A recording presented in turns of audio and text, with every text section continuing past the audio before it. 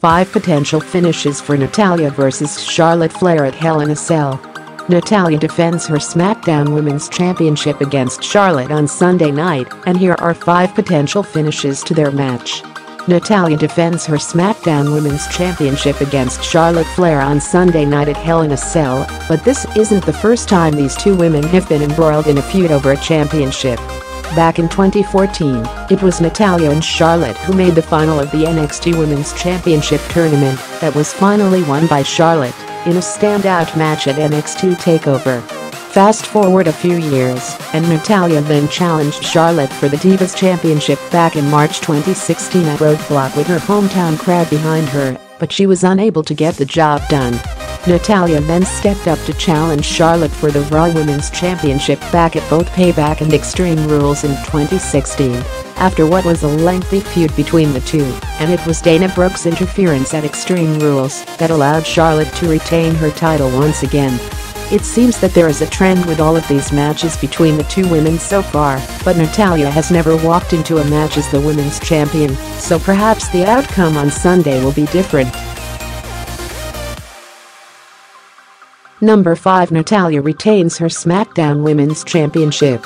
Natalya only won the SmackDown Women's Championship back at SummerSlam, when she defeated former champion Naomi, before she then managed to defeat her again a few weeks later in her rematch on Sin City SmackDown. Natty hasn't been able to do a lot with the championship over the past few weeks, with Carmella hanging around and Charlotte making her return, which is a good reason why she should retain the title on Sunday night. The Raw Women's Championship was defended inside the steel structure last year in historic fashion, but Charlotte and Natalya are not being given that kind of opportunity this year, so it seems that there won't be the same amount of twists and turns. Natalya forced Charlotte to tap to the sharpshooter on SmackDown this past week, and she wouldn't have any problem forcing the Queen to do the same thing again on Sunday night. Number 4. Charlotte makes history at Hell in a Cell. Charlotte is already a 4-time Raw Women's Champion and a former NXT Women's Champion. If she wins the SmackDown Women's Championship on Sunday night, then she will be the only woman to have held all 3 currently active female championships in WWE. Charlotte is no stranger to creating history in WWE, given the fact that 2016 was arguably the year of Charlotte in the Raw Women's division. Even though 2017 hasn't been on the same level, she could still end the year on a high. Despite this year being much quieter for Charlotte, the fact that she has won every other championship match she has ever had against Natalya easily sways this match to her advantage, so it's safe to say that the odds are in the Queen's favor. Number 3. Ric Flair return and distraction. It is one of the more unlikely scenarios, but given the fact that Ric Flair and Charlotte have a new book coming out, and Natty has made a point of mentioning Flair's help in the build-up to this match a number of times, it is completely feasible. It was Dana Brooke's distraction when she was dressed as Ric Flair at Extreme Rules back in 2016 that cost Natty her last chance at the Raw Women's Championship. Could history repeat itself?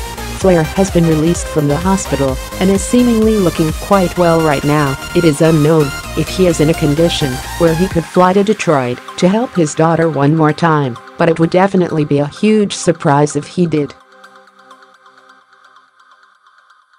Number 2. Tamina's time. Is it a coincidence that Lana and Tamina are the only 2 female SmackDown stars that haven't been involved in the build-up to this match over the past few weeks? Naomi, Carmella, and Becky Lynch have all played their part, but it seems that ever since she was pinned by Charlotte a few weeks ago in the number 1 contenders match on SmackDown Live, Tamina has been missing. Lana said that Tamina would know when it was her time and if she decided to attack both women mid-match, so that a winner couldn't be named. It would then lead to a triple threat match in the near future, and Tamina would get the Women's Championship shot that she has been pining for. With Survivor Series on the horizon, it is unlikely that Tamina would do this now, but never say never in WWE. If you want to make an impact, then do it in a match between the top 2 women in the division. Number 1. Carmella cashes in her Money in the Bank briefcase. Natalya may be standing across the ring from Charlotte on Sunday night, but she knows that in the back of her mind she has another woman to worry about. Carmella won the Money in the Bank case back in June and has been teasing a cash-in over the past few months, whilst Naomi was women's champion. It is unknown as to whether or not Carmella will cash in her case mid-match, much like Seth Rollins at WrestleMania 31 to make it a triple threat match, or if she will wait until the end of the match and decide to cash in on a weekend champion. Carmella knows that Natalya and Charlotte are two of the biggest stars in the division and two of the hardest to defeat, so it wouldn't be a wise idea for the Princess of Staten Island to play this card on Sunday night, but never say never.